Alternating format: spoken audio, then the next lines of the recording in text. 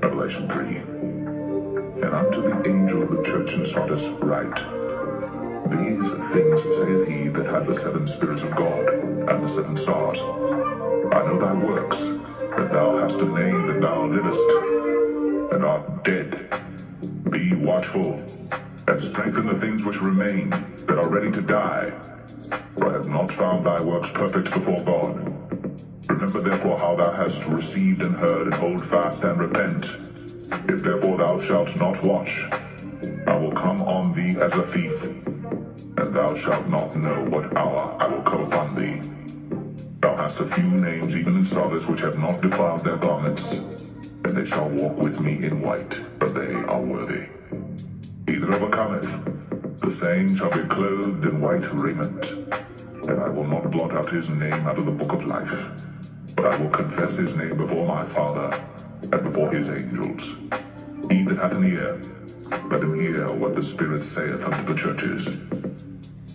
And to the angel of the church in Philadelphia write, These things saith he that is holy, he that is true, he that hath the key of David, he that openeth, and no man shutteth, and no man openeth.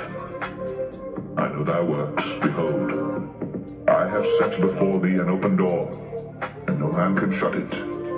But thou hast a little strength, and hast kept my word, and hast not denied my name.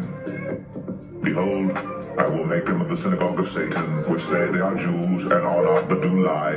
Behold, I will make them to come and worship before thy feet, and to know that I have loved thee. Because thou hast kept the word of my patience, I also will keep thee from the hour of temptation which shall come upon all the world, to try them that dwell upon the earth. Behold, I come quickly. Hold that fast which thou hast, that no man take thy crown. Him that overcometh will I make a pillar in the temple of my God, and he shall go no more out. And I will write upon him the name of my God, and the name of the city of my God, which is New Jerusalem, which cometh down out of heaven from my God. And I will write upon him my new name. He that hath an ear, let him hear what the Spirit saith unto the churches. And unto the angel of the church of the Laodiceans write, These things saith the Amen, the faithful and true witness, the beginning of the creation of God. I know thy works, that thou art neither cold nor hot. I would thou wert cold or hot.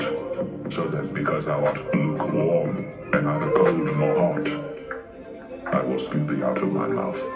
Because thou sayest, I am rich, and increased with goods, and have need of nothing, and knowest not that thou art wretched, and miserable, and poor, and blind, and naked.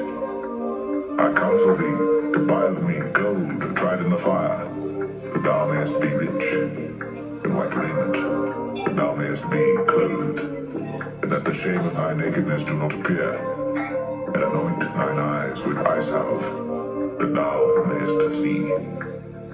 As many as I love, I rebuke and chasten. Be zealous, therefore, and repent.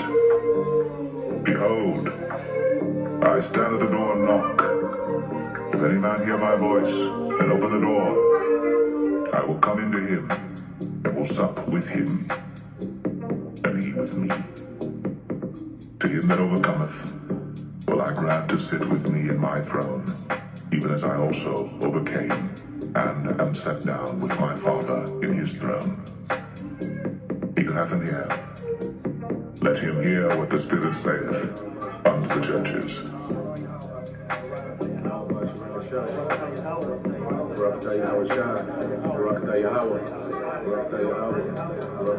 S.O.Y.Y.